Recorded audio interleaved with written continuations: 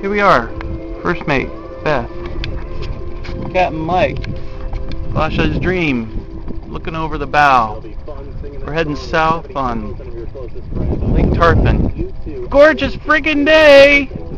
We've had gusts. We've had this thing up to design speed for a West Wight Potter. That's pretty good brisk breeze. And we've done it all with no motor. Naturale, truthfully. Well, we kept our clothes on, it's just no motor. So, with the first mate actually handling the tiller and me rowing, we were able to clear the channel at John Chestnut Park. And now we're attempting to do that on the return.